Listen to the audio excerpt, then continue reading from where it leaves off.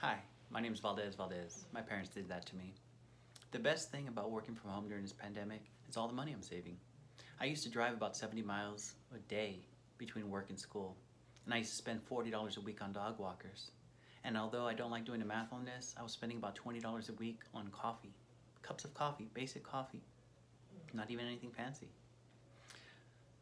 Today I had a consultation with a client for one of my classes, and I didn't even have to put on pants, but I did. But the best part of working from home is every day is take your dog to work day.